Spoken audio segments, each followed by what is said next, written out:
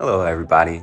This is just Rishi Brandon Stafford with expeditiousfool.com, putting mindfulness in motion. I'm here with your Lightworkers card pool. So let's see what we've got for the day. Today we've got justice. So this is a big thing that gets a lot of people in their spiritual or religious path caught up. And what that thing is judgment versus discernment. I'll probably do a video on just this, that way I can go into it a little bit deeper. But judgment versus discernment, what does that mean? Judgment is when you're projecting things on others, right? Discernment is where you're deciding what is for your highest good and not what you'll participate in, right?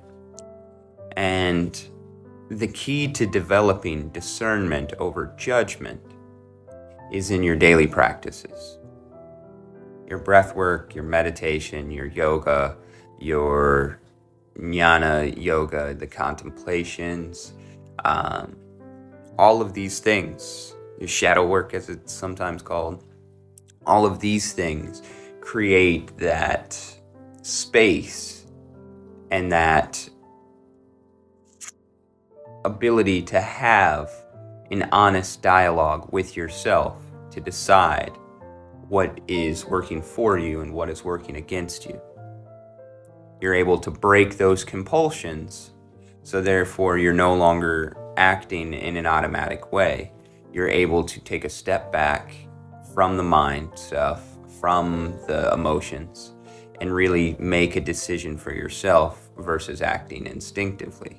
Because especially if you've been programmed to a non-high vibe, what's going to happen, which most people in the world today, we live in the age of Kali Yuga, the age of coral, we've been programmed in something that is not conducive for our best interest. It's not conducive for our limitless self.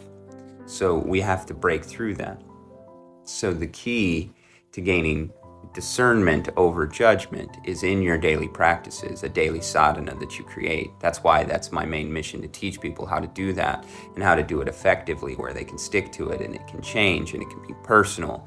And all of these things is because it's so important in order to develop discernment. And you can tell because there are religions out there which their truth might be right, but the way that it's acted and the way that it's spoke is more on the judgment side. And it's all based off of them not having daily practices.